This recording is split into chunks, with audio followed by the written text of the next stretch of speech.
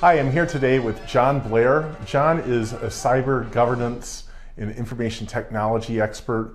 He's on the show here today with me to talk a little bit about securing your data in the cloud. Thanks for being on the show again, John. Hi, Lee. Good to be back. Thank you. So we're talking about cloud cyber risk. What do organizations need to be looking at to help secure their data in the cloud? I think first and foremost, they need to understand where is all the data, and how do people get data in and out of their environment. There's a lot of things typically called shadow IT, where certain departments or certain users might, for example, start sending things to Dropbox to sync data amongst themselves to make it easier for themselves, but they might be syncing confidential information that's now in Dropbox and the organization has no idea about it.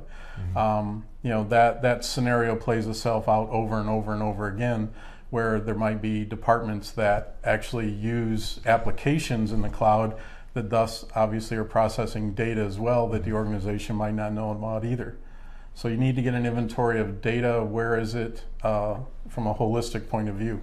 And today you have the Bring Your Own Cloud, known as BYOC. Yep. Many employees are bringing various apps with them that they're used to using from their prior employers, and they're wanting to use these apps. Sometimes they're putting them on their smartphones and whatnot. Yep. And that's driving a lot of the corporate action towards that. The cloud, first and foremost, is a cost savings for the most part, but what people are not realizing is that along with those savings come certain responsibilities.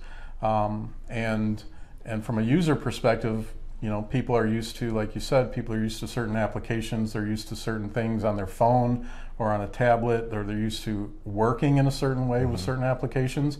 And then you get in a corporate environment and those applications or that way of working might not be available. And so people start voicing that, and it becomes somewhat of a problem for corporate to adapt and keep up. Yeah, so organizations, especially healthcare related organizations, as well as financial services and other organizations that depend on intellectual property, have a real risk here, don't they, with people bringing apps? They have a very big risk. Both of those sectors are heavily regulated. Data needs to be very tightly controlled. Breach notifications in the event that it happens become a very big deal, very public. And if you can't explain where the data is and where, who has it, then you have a problem. So isn't there also a risk not only of theft or dissemination of intellectual property and trade secrets, but what if the information becomes compromised by malware or a hacker to morph the data or destroy the data? Yeah, that becomes your only recourse at that point is to have really, really good backups, because otherwise you have no actionable direction to take. If you don't have a backup of that data, you have no ability to recover. It still might be considered a breach a lot of times in certain regulations. So you still might have to report it even though the data has never left your organization. The fact you've lost control of it might be considered a breach. So that might be something you'd have to consider with your legal teams, but it's not. It's still a very big deal because you no longer are able to use it. So don't you have a risk, though, that if your backup is online, that the attacker could compromise your primary source and then your backup drive attached to your server? Well, hopefully they haven't gotten that far. But if generally speaking, your backups are always in a separate physical location. And so you not necessarily on the off. network, and they're separate, media and things like that. But if you've gotten to the point where they've corrupted your database, they've encrypted your database, and they've also encrypted or destroyed your backups, you're in a very bad way. So knowing that hard drives sometimes fail, if you're using a physical hard drive to write the data to, what do you think most organizations should be doing to ensure they have a certain number of versions that they can restore to? Well, normally backup systems are version controlled, and so you do backups based on frequency. You do daily, you do hourly, you do on the spot. So they're point in time. A lot of times, there's a lot organizations that can afford it have failover data centers, for example, that are mimicking the primary data center, so there is no loss of processing, but that's very, very expensive to do.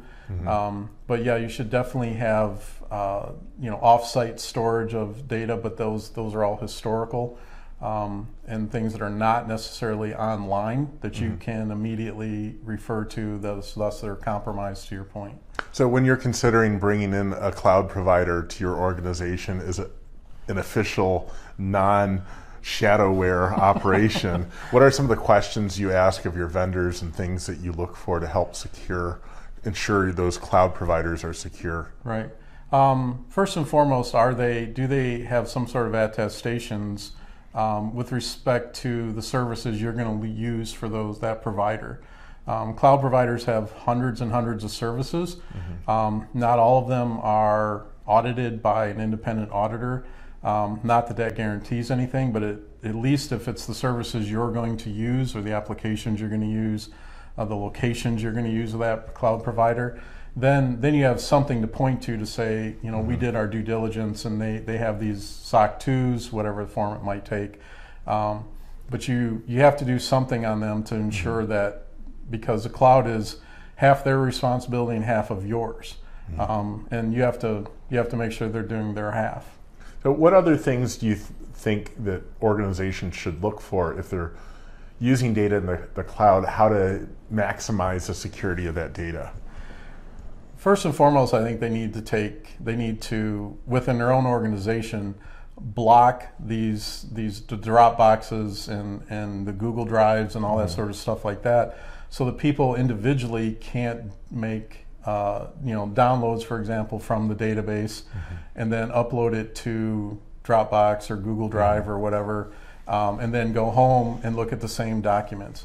From a personal perspective, that's very convenient. It's very nice to be able to sync, and you can use one central source of the information. But from a corporate perspective, that isn't your data. It's the corporation's data, and so the corporation needs to be responsible and know where that data is going and how to prevent it, ideally, from getting there. It's very easy to to block Dropbox at a network level, but the problem is that there's hundreds of those types of things to block, and so you need to do a lot more care from a corporate perspective internally to make sure that your users aren't putting data someplace where you lose control of it. And are there any other things that you'd recommend adopting if you're going to use these cloud platforms to help ensure that hackers don't get access to user accounts? That's an interesting one, because Azure has been, almost all those user accounts have been hacked at one point or another, and so the only thing protecting them at this point is a password.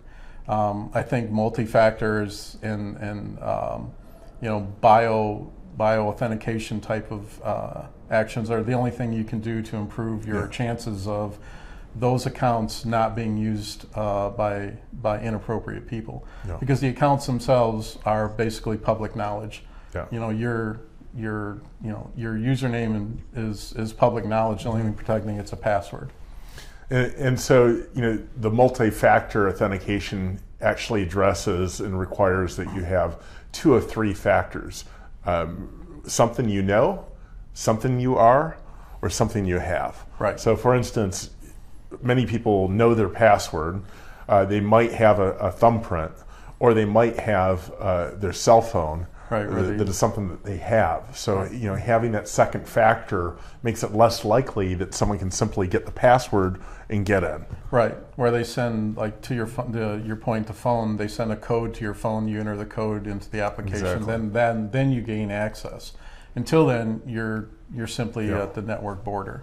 So on our next video, we're going to be talking a little bit more about cloud cyber risk security, and specifically we'll talk about some of the legal and compliance issues that arise. Thanks for being on the show. Thanks, Lee. My pleasure.